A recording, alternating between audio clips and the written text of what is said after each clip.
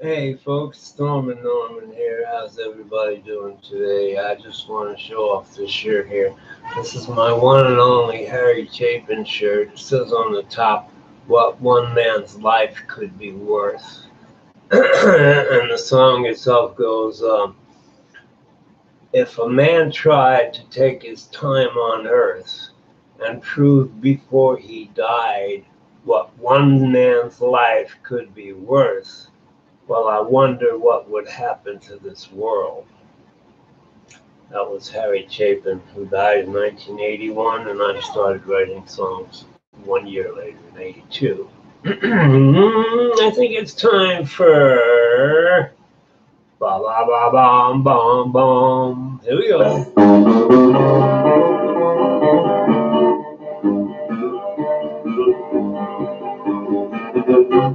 Red baby chickens, you can cook them side by side. Red baby chickens, eat them scrambled, eat them fried. Red baby chickens, over easy, over hard. Red baby chickens, cooked in butter, grease, or lard.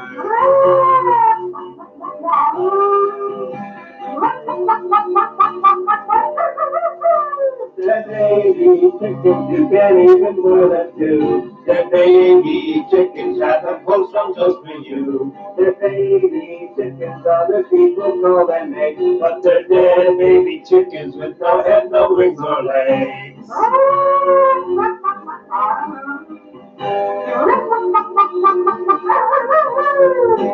Dead baby chickens served with bread, they taste great. Dead baby chickens with dead feet on the takeaway. Dead baby chickens by the dozen in the store. As for dead baby chickens, I can't eat them anymore.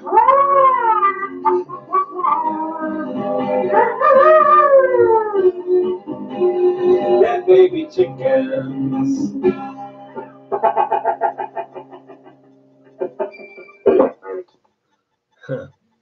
Haven't played that one in a while. Here we go with, let's see. This is my, I'm sorry, Just Like Me. Love song.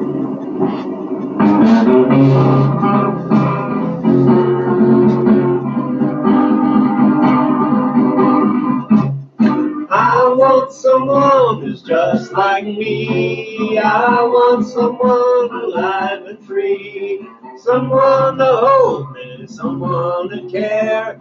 No one that's cold for me, someone to share. Share all my feelings, whatever they be. I want someone who's just like me.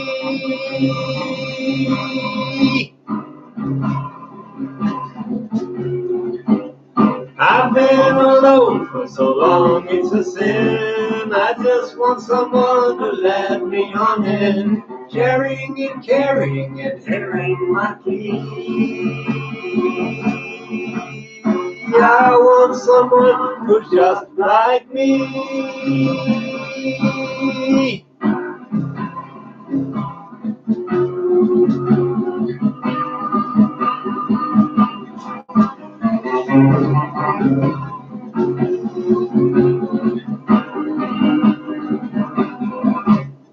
It's not a secret I live all alone. It's not a secret I live on the phone. I'm speaking, not seeking true love, that's the key.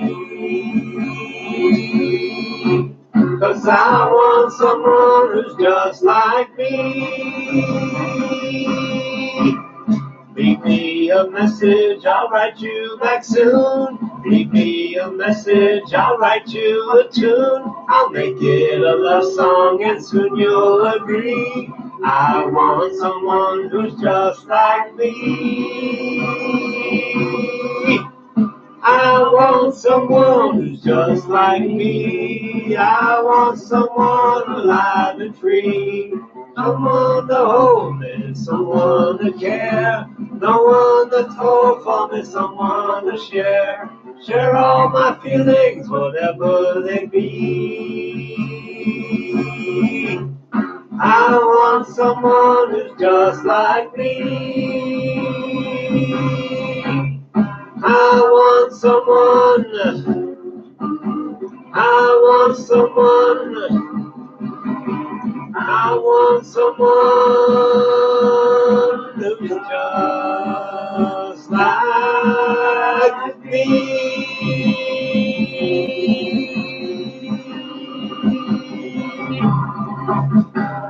We are.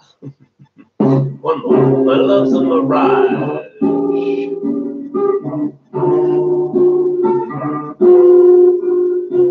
Knock, knock, who's there?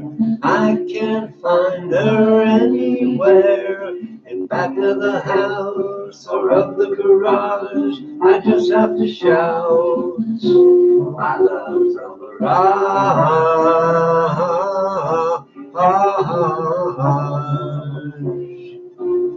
My love's a mirage, not easy to see, not easy for you and not easy for me. My love's a mirage, not easy to see, not easy for you and not easy for me.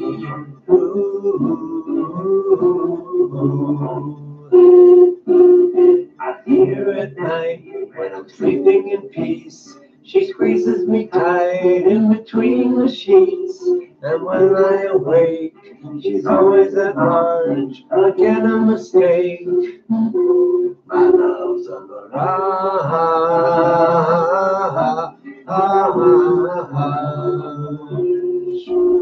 My love's a mirage, not easy to see, not easy for you and not easy for me. My love's a mirage, not easy to see, not easy for you and not easy for me.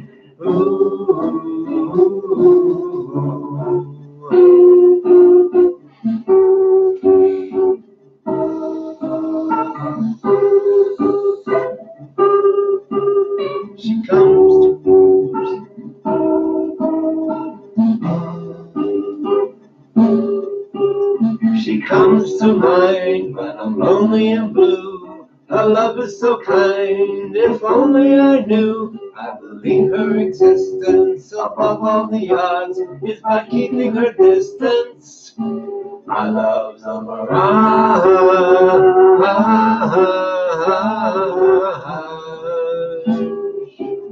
My love's a mirage, not easy to see, not easy for you and not easy for me.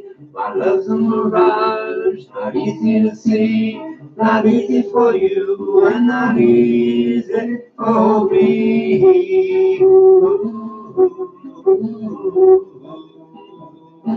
My love's a mirage. My love's a mirage. My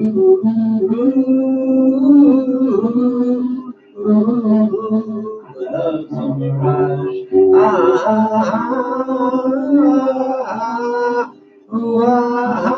My love's a mirage. And there you have the end of the session for today. Hope you all enjoyed those 3 songs. We're going to be doing 3 songs a day. I do have more songs I was going to put up with me playing the Casio and singing. But let me get famous first with these songs, and then I could come out with more CDs, one after another, after another, after another. You know, these are the songs that it's going to work for me, not the songs that I have with me and the Casio. These are the songs that are going to do it. So, hope you enjoyed it, and I will see you all tomorrow about the same time. If you want to get in touch with me, I do not answer Facebook notifications or whatever. You can email me at stornor94@yahoo.com. And once again, today is my Harry Chapin Day. Hey, anyone who has never heard of Harry Chapin or only heard Cats in the Cradle maybe, go on YouTube, do Harry Chapin search, and do one of the mixes, any one of the mixes, or do one of the live concerts. Any one of them, you will be amazed at what Harry Chapin had to offer the world. And it's too bad that he's gone. But you know something? I met him before he died, and I was selling encyclopedias, and I was basically selling education. I worked for Macmillan Publishing Company. They make all the school books. I wasn't really selling encyclopedias. These were brand new, put together from scratch, 20 volumes, basically everything that's taught in class from first grade to college. College level was Collier's, and these were for everyone else. Lots of pictures, easy reading, no big words. Easy to sell. But I was doing really well, and I had an office in Boulder, Colorado. I had 17 employees, 14 women, and 3 guys. And I was with Donna when I saw him in concert, my girlfriend Donna, and we saw a line at the end. He was signing autographs. I went up and I told him what had happened to me in New York in '73 and what I'm doing now. I'm pushing education, basically. And I said, if you really knew the whole story, you could write a song about me. And he gave me his home address. And he said, write it all down. I'll look it over and I'll let you know.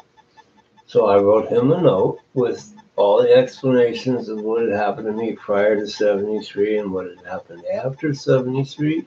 And I was really doing very, very well, selling books, but pushing education.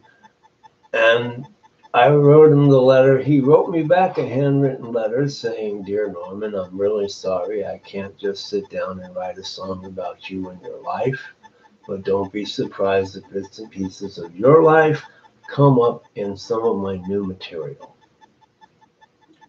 That was just before he died.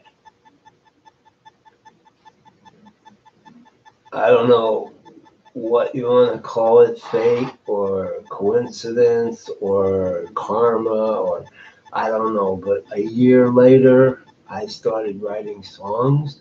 And when I started writing songs, let me tell you, for the first 21 days, the first 3 weeks, my hand was just constantly on the page, on the page, on the page, one song after another. I wrote 26 songs in 3 weeks. That's almost 2 a day. One a day, some days 2, and I had a feeling that it was a Harry's presence guiding my hand across the page. I don't know. I just had that feeling. I've talked to his brothers about it, and they didn't think it was. They didn't believe me.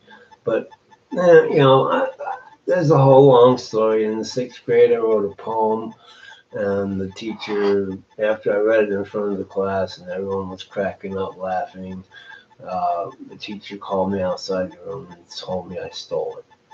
Where'd you steal that from? You don't have any talent. You can't write poetry. Where'd you steal that from?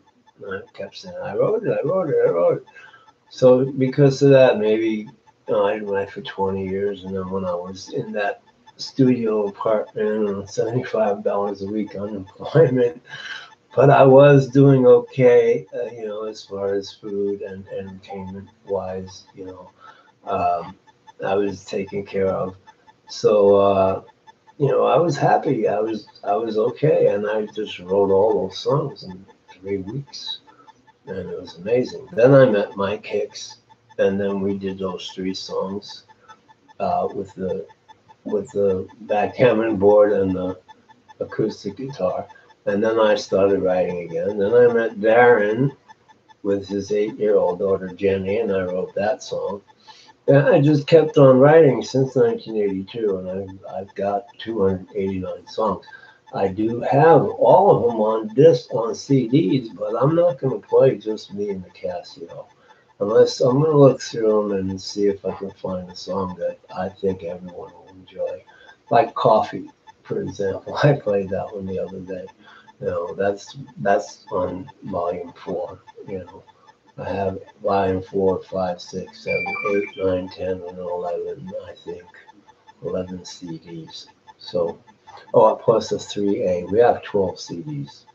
So plenty of music, but I'm gonna play the songs with the guitar because those are the best sounding, and those are the ones that get the most attention. So I hope you enjoyed it. We'll see you all tomorrow. Sorry for talking your ear off. Have a good day.